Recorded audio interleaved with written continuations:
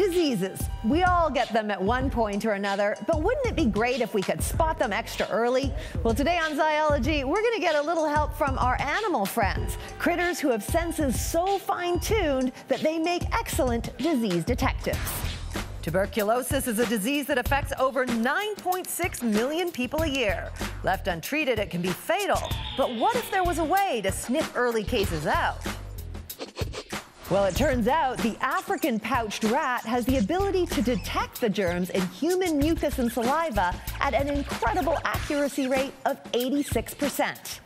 In Mozambique, the rodents have been hard at work evaluating over 12,000 patient samples. But the best part, they're even more accurate than the health clinics and increased patient detection rates by 44%. Dogs also have powerful noses. At Canines, puppies and dogs are trained to recognize when their diabetic owners have low blood sugar. The dogs are able to detect sudden changes in the scent of human breath, warning their people friends to take action and get their blood sugar levels back up to normal.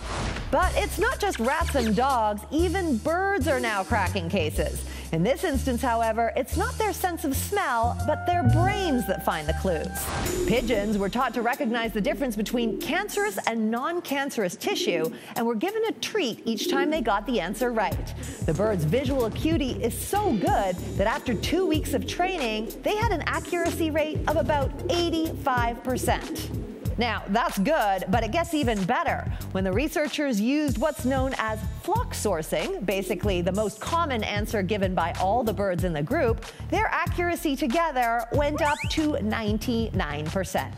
So there you have it. Our animal friends certainly have some fine-tuned senses. And while it may sound crazy, it just might make sense to put them on the case.